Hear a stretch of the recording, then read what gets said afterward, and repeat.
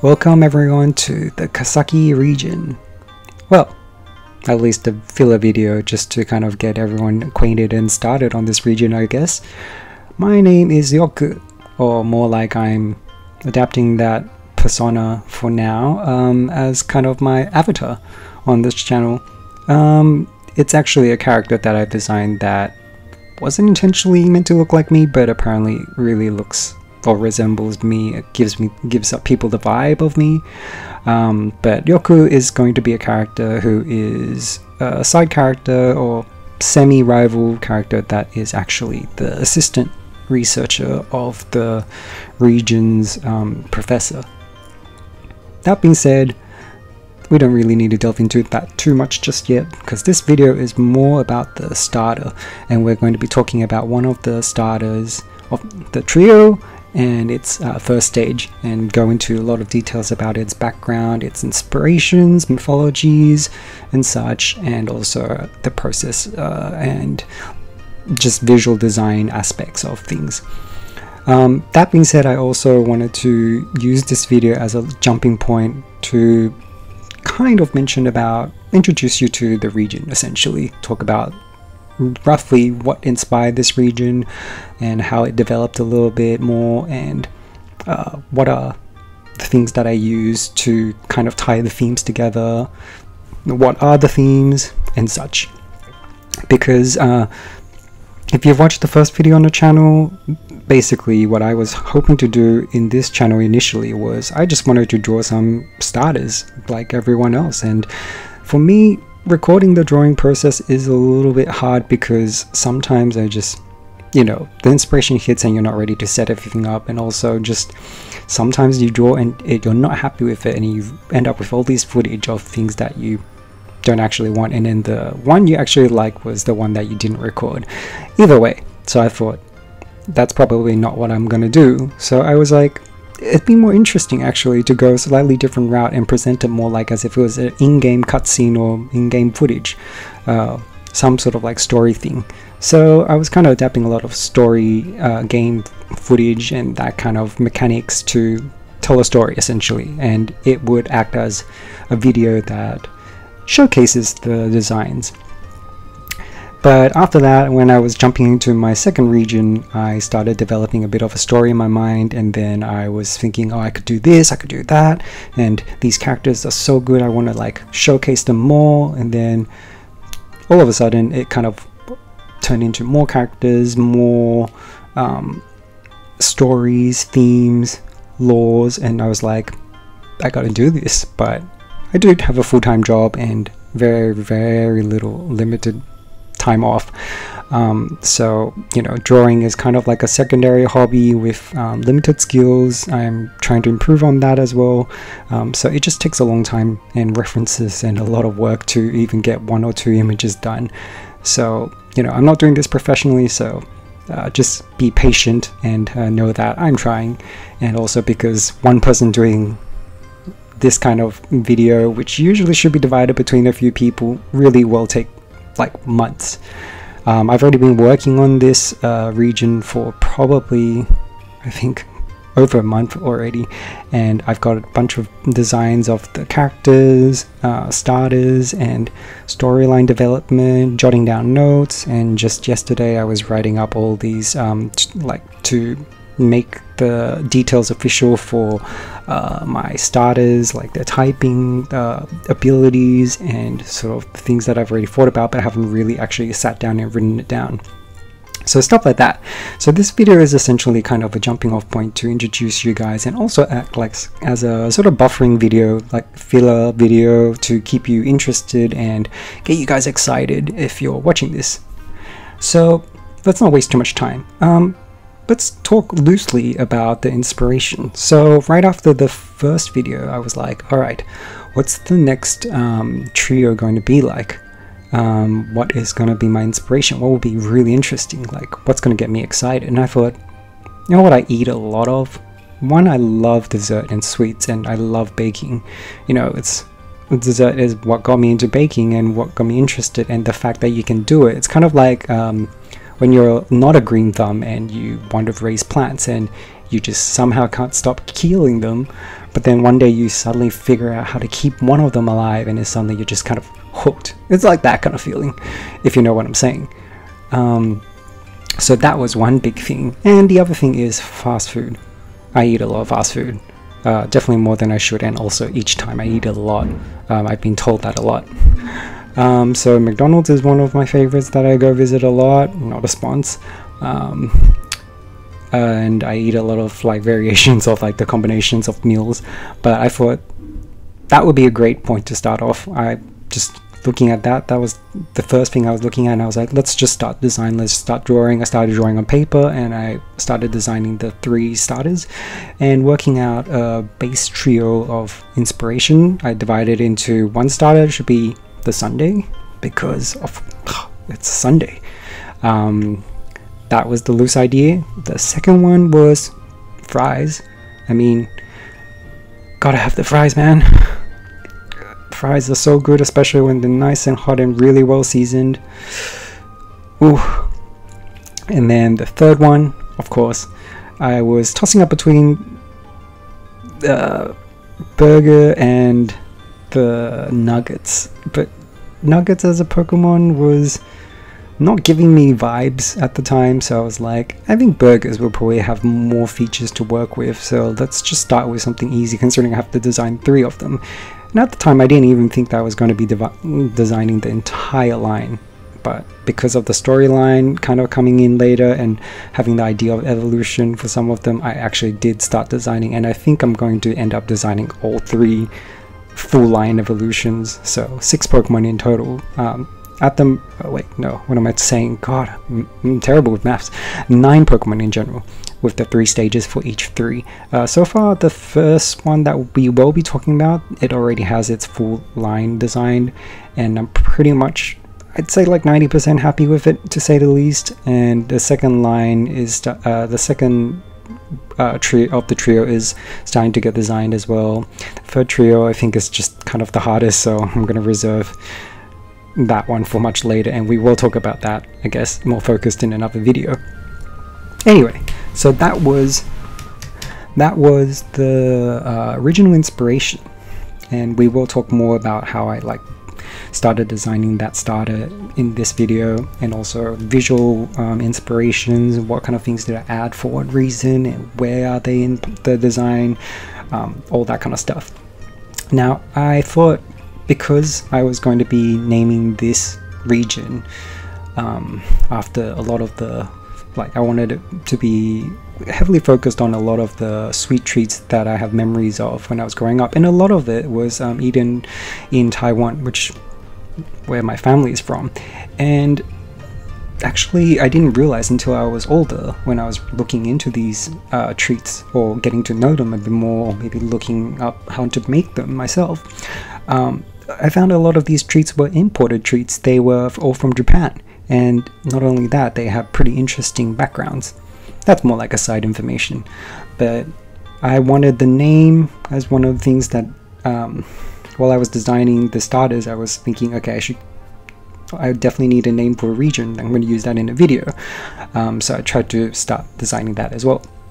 So the name actually is Kasaki region. Kasaki comes from the combination of Castella and Nagasaki.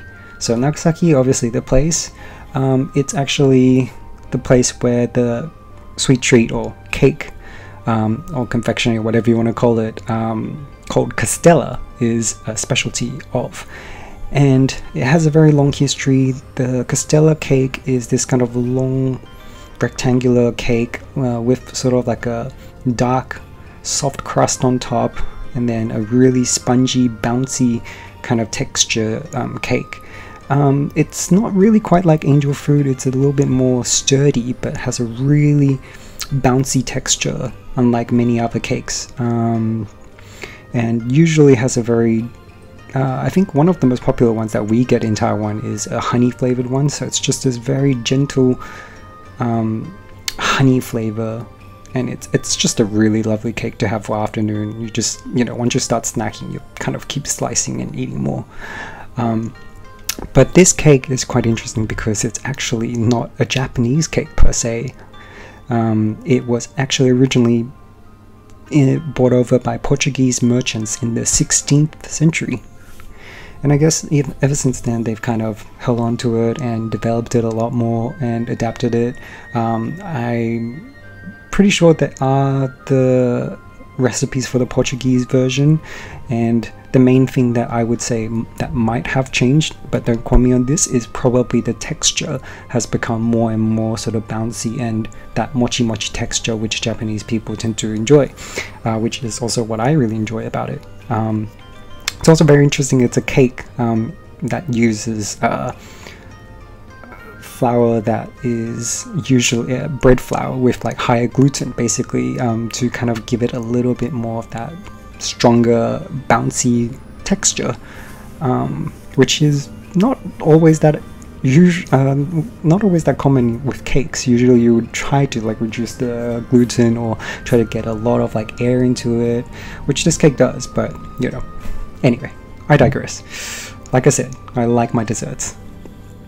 So that was pretty much the simple origin of the name Kasaki of the region.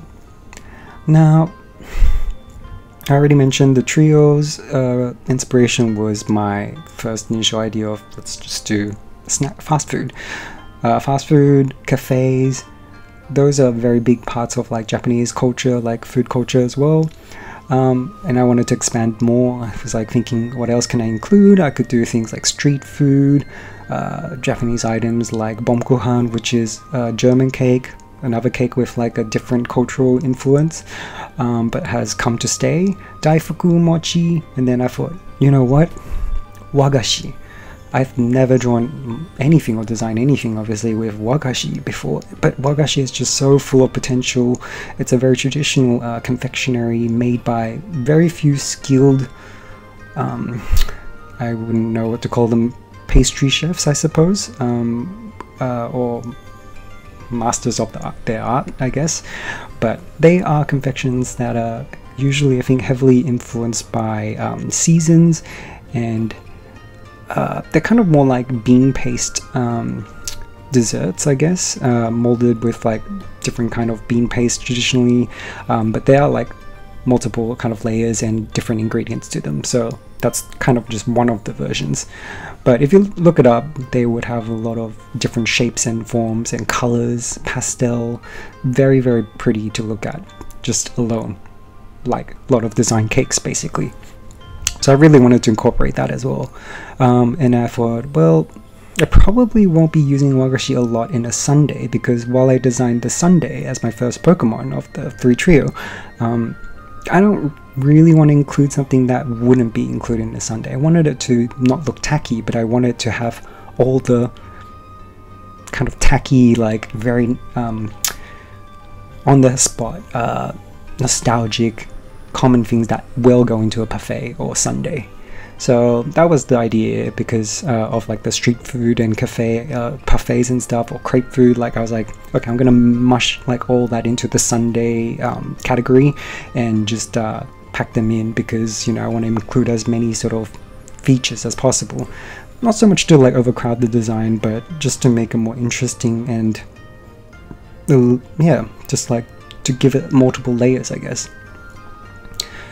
So that's kind of like what it was. And then I think fashion became a big part as well when I started designing the human characters. So yeah, anyway, so fashion is kind of a big part as well. Basically I was kind of inspired for the protagonist, which is actually a girl that I designed. She is basically her appearance, like the way she dresses, her fashion is pretty much inspired by Tokyo fashion, especially from a video by Safiya Nygaard. If you haven't seen that one, I pretty much took it straight off from the design of one of the outfits that she was looking at in the video, and I thought it would just bring a really cool vibe to the character, and it just suited the character really well and really brought the character to life. the other thing I really wanted to do, which was also a big part of my, I think we were looking into that nostalgic thing. A big part of nostalgia was also reading manga when I was growing up, and one of the manga I really loved was one about a teacher of a primary school, teacher of a primary school, I think, or high school, I can't remember, but you know, kids are kind of hard to define in the manga. But anyway, there was a lot of the whole story revolved around him pretty much like solving cases and helping the kids with like possessions, yokai, bakemono, deities, all sorts things around the what's it called, what's the word I'm looking for, spiritual, no, things around the stuff like that, let's just put it that way. Anyway, so it was a story all about that, and it was really cool and really got like me. If you're not from Japan or know that much about the lore or the mythology, it really introduces you to pretty much like as many as probably some people might even know, even like to introduce you to so many that maybe you might even end up knowing a bit more of, like ones that Japanese people don't even talk about that much. Anyway, so I really wanted to look into laws and include that because, you know, that's kind of what a lot of Pokemon designs often had, especially in the Japanese regions, like the ones with Yukiona, I should say. Yukiona was obviously one of the designs they used in one of the earlier generations. Things like that. So that was kind of another jumping point. So fashion, food, and myths and laws were pretty much the four main themes that I'm pretty much tying the region together with and using as sort of the main inspiration for design as well. The main thing that I want to mention before we jump into the starter, I know it's a lot of stuff that I just talked about, just bear with me a bit longer, but I think this is very important before we start talking about why food, and how the hell are you gonna talk about food in relation to the region? Like, how is food, like how did Pokemon become like food? Are they like actual food turning into Pokemon? Like, can you eat them? Like, how is this gonna work if this was like a, let's say, a canon game? Well, that was something I obviously considered pretty much from the start as well, so I started considering the lore behind the whole region and how it would all make sense. So it starts with the legendary Pokemon. So the legendary Pokemon, I decided I would have wanted to be obviously something very important, something with deep tradition, culture, and roots. So thinking about those things, I was like, what better thing to use to design other than Wagashi? So Wagashi was pretty much the biggest influence for designing the legendary, but we'll talk more about that when I showcase that as a video on its own. And that Pokemon basically is a Pokemon that has a spawning, has like its own lore, or yeah, I guess it's one that has its own lore of how it came to be, but that one doesn't get talked about till much later into the video series. But basically, there is this Pokemon that is native to this region, Kasaki. It's basically, it has a sort of a fruit flower crown theme, and what it does is it flutters around, it's a little elusive, and it loves food. It just loves all forms of food, and it would go around, and especially with like banquets and stuff, it loves to come out and pick out a food that it likes, and as it eats more and more every day, it would store up energy in its body and it would be fed into the crown. And after about every 50 years, the crown stores up enough energy that it would be able to actually turn a selected food item into a new species of Pokemon. So it's essentially breathing life into food, which is funny enough. So that is pretty much the main, that's pretty much the legendary's twist, loosely put. The trios are basically a result of that, or one of the incidences of that. And also I should probably mention just the legendary Pokemon also has the Zashiki Warashi influences. I wanted like a really cutesy very genuine and joyful kind of vibe, but slightly elusive, but people pray to. It has almost like a deity. I want to say god, but to be honest, it's more like a deity influence, where people kind of like pray to like food gods, or like for good luck in the kitchen or in the hospitality service. They have that kind of respect, but it's not really quite like a religion of god, or some form of something in that manner. And if you don't know, Zashiki Wadashi is, loosely put, it's kind of a spirit. It's a very lucky spirit from a child. There's a lot of different sort of versions of stories of how she came to be, but I think it mostly is on a sort of a slightly tragic side. But she's meant to be a child spirit that is very, very kind, and if you offer them the food that it's like, or like set up a shrine in like a room, basically if Zashiki Wadashi visits a house, it is said to bring you good fortune. So that was one of the things I really kind of want to incorporate a little bit of that vibe into. Essentially, I guess more like the character and personality rather than just the design itself. There's also going to be a few other sort of laws that tie in the legendaries, which initially I just designed the first one, but actually it turned very quickly as the story kind of developed into 3 legendaries, which makes sense for a Pokemon region. Actually, that's a pretty standard amount. The 3 legendaries kind of have very, very strong ties to how they became or came to be.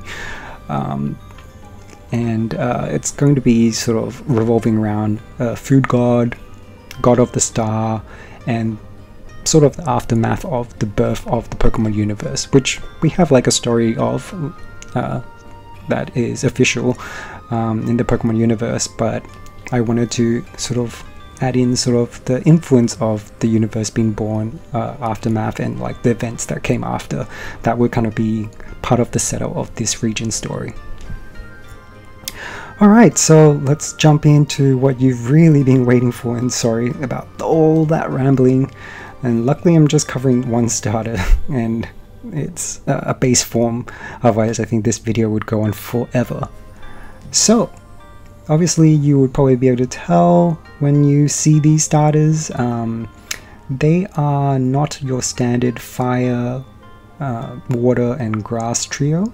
I'm trying to steer away from that and only do that maybe much later on, because to be honest, it's a trio that there's just so many people doing already, and it's kind of the most common one, and you're kind of competing with not only the official Pokemon games but also all these other designers and artists with amazing designs. So I kind of just like didn't want that competition, and just also wanted to try something different. It's just more fun and interesting, and you'll find you'll probably be less sort of likely to kind of get influenced and copy too much from other people, like things that you see and go, that's great, I wish I could do something like that, stuff like that.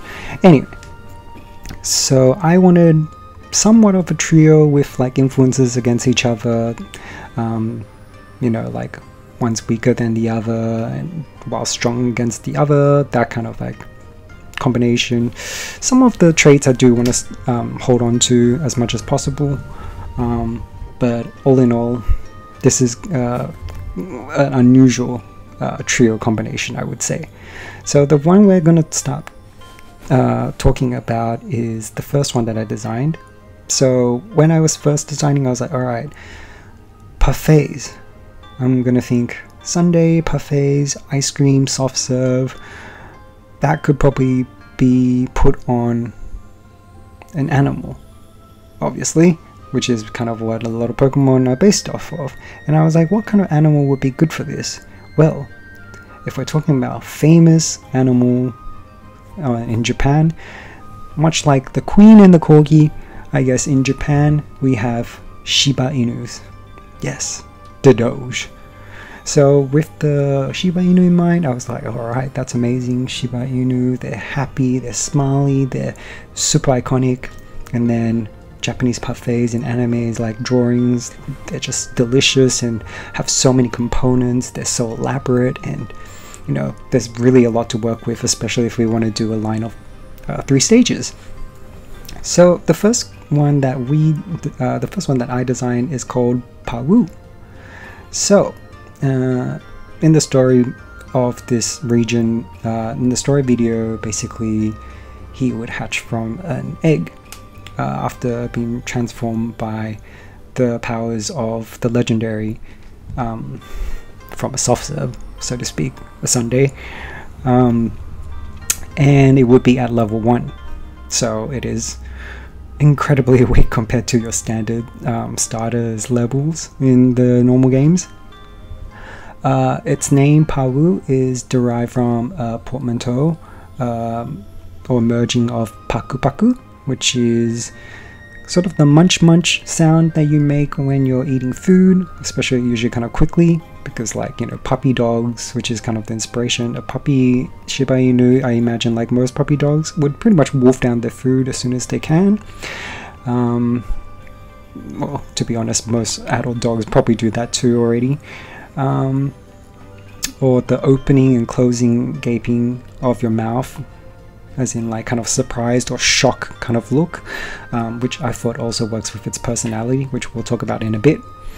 And woo is just woo as in like woofing of the dogs, especially puppies tend to do really cute ones, which are not very intimidating and often not very successful, kind of like, ow, you know, whimpering kind of woofs. So I thought Parwoo really fits that kind of vibe of the character. A very young puppy, soft serve dog with sort of a more easy to surprise kind of nature, and with the influences of the food. So because I wanted the region to revolve around food so much, I thought onomatopoeias from Japan, there's a lot of onomatopoeia sound words for eating food or food related sounds, or textural descriptions of like the way food sound when you eat them. So paku paku was kind of a good place to start, kind of one of the ones that you always hear in a lot of anime and manga, and so that's pretty much how Parwoo, the name, came to be. Now, in terms of designing the Pokemon, the basis obviously was I started with the shape of the Shiba Inu, and I knew it was going to be dominantly the color of the common Shiba Inu, kind of like a amber brown, red brown kind of like hue. I thought the ears would be perfect for a waffle, because a lot of sundaes, soft serves, all that kind of stuff have waffle cones or pieces of waffle stuck into it as garnish. So I thought waffle would be a very big part that is recognizable as sundaes and desserts of sorts. So that was going to be the ears. And as I was designing, I was like, I think chocolate swirled, what do you call those? It's like the wafer straws of chocolate biscuits, those with like the very sort of iconic chocolate brown and cream white swirls is probably something that I should definitely include as well, and I really wanted to work that into the design. As I was designing it though, I knew that it wasn't going to work. It wasn't aesthetically very pleasing to do some sort of soft serve with just like a straw sticking out of it, and it was kind of a bit too straightforward. So it was a little lazy as a design, I guess, is what I'm trying to say. So as I was designing, I needed to start thinking, I know when you're designing the starters, you want to think about its personality of the trio, which tend to be like a cool one, a joyful, and sort of like aloof one, and then probably one that's a little bit more scared and skittish. This one was definitely going to be that puppy vibe. It's open to people, it's easy to get along with, it's kind of easy to forget scary things and more courageous, that kind of vibe, and just loyal and fun to be around, and just all around cute and melts your heart. So I thought, you know what also goes on a lot of Sundays and things like, you know, banana splits, sprinkles. sprinkles 100% has to be part of it. So I looked up sprinkles and kind of worked in, just broke it down to the 3 main colors that were used predominantly, and it was yellow, aqua blue, and that kind of pastel pink. So those were the 3 colors that I found very aesthetically, especially against the red brown of the Shiba Inu design. I thought that was exactly what was needed to kind of bring this Pokemon to life, so that it wasn't just kind of like a dog with a swell on its back. And the soft serve, as I was designing soft serve, I was thinking, alright, I wanted that fairy typing to come through, because I knew this one was going to be a fairy type straight away based on the food that it was. I thought, when you look into things like parfaits, they have this, to be honest, we know it's like, that's why a lot of dessert Pokemon so far have been fairy or dragon, because they have that kind of very mythical and mysterious and, well, not mysterious, mythical and very sort of wowing vibe to it, I guess. I'm not really sure how to describe it, but you know what I'm saying. So I knew it was going to be a fairy type straight away when I was designing it, and that cutesy nature with like a mysterious kind of spirit monster, like I wanted all that for this Pokemon. So when I was designing the soft serve, I was like, alright, I want a soft serve, and I knew it was going to be sort of like between the flavors, chocolate, probably just too much brown. I wanted something that really added to the character, so I was like left with maybe like unusual color, something artificial, or more like strawberry pink, pastel pink, or vanilla white, cream white, that kind of color. To be honest, that would probably make it look very sort of ordinary again, because it's just all the same kind of palette, and also that kind of is already the palette of what's it called, skips my mind suddenly, but the green Pokemon, Alchemy. Yeah, its line is pretty much already dominating that color scheme, so, and that scheme is used a lot, so I'm like, okay, let's just try to do something slightly more fairy type, but slightly not that color in terms of food wise. So I ended up picking the pink and adding a little bit of that cream white, so it wasn't just like harsh pink, and it turned out really nice. It was very soft, very velvety, and as I was designing, I also wanted to think about what do these food turn into when they turn into Pokemon, like what part of the body in terms of the anatomy, and what does it do, how do they use it as part of, like, you know, like think about like Bulbasaur, the seed on its back, it's a big part of its evolution. It opens up as it goes through evolution, finally turning into the plant or the flower. So my idea that I came up with was, you know what, it could be, I thought it could basically be a part of its tail, because the Shiba Inu didn't really have a visible tail. So I thought that could be basically a massive tuft of like soft, silky, really soft and cuddly fur, tuft of fur or tail on its back. Basically a fur-like growth of sorts. And it has a slightly cooling effect when you touch it, but it's very, very soft, fluffy, and silky. I thought that was a very interesting sort of feature for the Pokemon. Like a lot of Pokemon, some of the features are kind of strange or don't really make sense. Sometimes just kind of downright bizarre. I think this one works pretty well as a design that could be official. To work with that fluffy design and to make it more like huggable, that's where I tested out a few ways to incorporate the chocolate wafers straws, and ended up putting them into the arm, because I thought that would make it a little bit more interesting as a design rather than just having like the normal dog aesthetics. If you look into, say, when I was referencing, I was also looking at some of the dog designs, and we have like the Rockruff, and you can tell that even though it has an overall more like a puppy kind of aesthetic, it does have like very specific areas of design where it really enhances and focuses on its elements or typing. So fluffy was one of the things I'm really going for, and pastel colors that highlight but not dominate like the entire like main body scheme was another thing that I was going for.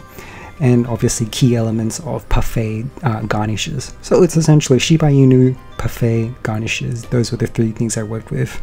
And I ended up with like the sort of cloudy, puffy sort of furs on its arms, or forelegs, I should say. So that was for that part. And then the final thing that really brought the Pokemon together, that gave it the finishing touch that I thought it really needed when I was thinking it was just missing a little something more, is the substitute doll. Now, if you don't know about the substitute doll, the little green beast that became, I guess, like it came in one of the generations when Whimsicott was probably the first one to make it iconic. So much so that the Japanese name is based on it's basically translated, it means Whimsicott's substitute doll. That's what the doll is called now, I guess officially. So it's the little green kaiju kind of little doll that you see a lot now when any Pokemon use substitute. That's kind of what the form that it takes. So I thought it would be really cool if I added that as a garnish. And not only that, this little thing on the soft serve part, which is like the rare and tuft of fur, it's basically dog's shed, and as the dog is shedding every day, it accumulates and it basically creates these little doll-like structures on its rear end fur. And what it does is it will be able to drop it and use it as a decoy when it's trying to get away, when it's young and scared. That was kind of like the basic idea at the time. So that is basically the way I came up with the design. You can tell it's very, I think I'm very, very happy with the design, and the eye color, I wanted that kind of like, I noticed a lot of like cute dogs have like that kind of very whitish kind of area around their face, which kind of just, I don't know, for me it's a very cute part of dogs, especially ones with like sort of darker brown or these kind of like darker shade hair colors. It's kind of like, I guess the best way to describe the feeling is, you know, cats or dogs with white paws, like white socks on black bodies, things like that. Those, so cute. So that was kind of the way I designed the eyes. Yeah, and to make it a little bit more like sort of mischievous and a little bit like playful, I gave it those little like dog fangs, the little canines just sticking out, and like a nice pink and big nose for the booping, which is just essential for every puppy. Yeah, anyway, that's enough gushing about that Pokemon. So that is Parwoo, and let's look into the Dex entry for Parwoo. So for Parwoo, Parwoo is the Sunday Pokemon. Parwoo are loyal, playful, and forgiving in nature. The dessert-like swirl of fluff on its back is incredibly light and slightly cool to the touch, making them incredibly agile. As the fluff sheds non-stop, they form little substitute dolls that can be ejected as a decoy to allow them time to escape. While a young and inexperienced Parwoo may have the tendency to make a run, they are known to rise to the occasion when backed into a corner. Now let's talk ability. So its standard ability, or regular ability, is called Sweet Treat. As before mentioned, it's the soft, cool fluff on its rear grows and ejects a substitute doll looking decoy with an irresistible sweet aroma. So let's talk about its ability. Its regular ability is Sweet Treat. The Sweet Treat is basically the soft, cool fluff on its rear grows and ejects a substitute doll looking decoy with an irresistible sweet aroma. This allows the Pokemon to flee battle without fail, or lower the evasiveness of the foe depending on if they're trying to get away from the battle or if they're in the battle and actually confronting the foe. Because this is going to be in a story style video eventually, I also wanted to consider what kind of moves that that Parwoo would be learning as it grows, and potentially like what moves it's going to be keeping in its 4 slots. So starting from a baby at level 1, I thought I would give him 3 moves, and one of them had to be, at least one of them had to be a basic, very basic attacking move of sorts, and I wanted to add a move that was that made sense because of its fairy typing, but not very strong, because at the beginning it's pretty much supposed to be overwhelmed by its foe, so it's by its opponent, so it couldn't be very strong, and it is, after all, just a level 1 starter, and not many level 1 starters are strong. Most level 5 starters at the beginning of the games also have very limited movesets, and often don't actually learn any of their elemental type moves till they're probably level 6 or 7. And the third move I added because I thought it would make a lot of sense considering its design and also its ability. So it would be one of the things that I think if it was in a game and I would go, why doesn't it learn a move like that? Because it literally screams, I would probably learn a move like that. So I was thinking at the beginning when it's just hatched, basically its moveset is going to be Baby Doll Eyes, which is a fairy type move, and that would be helping it to lower its opponent's abilities to attack him. And it would obviously know Tackle, which is its attacking move, very basic but very common amongst pretty much a lot of fairy Pokemon that don't use Pound. I just thought like the charging, kind of running towards people, and the zooms of like dogs and puppies, Tackle made a lot more sense. And Baby Doll Eyes is because of the puppy eyes. And so I thought that made perfect sense in terms of a fairy move, but also it matches its characteristics as a dog. And thirdly, Substitute, because its ability Sweet Treat, and also just that is what it does with its back fluff. It's able to help it escape, especially at a young age. This Pokemon at stage 1 is very much sort of about being able to flee battles or situations quickly if it deems that it cannot win unless it's backed into a corner. So hence why the Substitute move.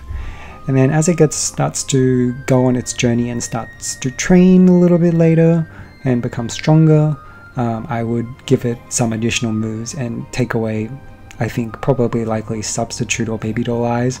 So it would probably keep Tackle and then either Baby Doll Eyes or Substitute, and then it would learn the 2 additional moves, Bite and Draining Kiss. As for those 2, I think it's fairly self-explanatory. Bite, because dogs, nibble and bite. It's a move that really much makes sense and adds a little bit diversity to the starter's move pool.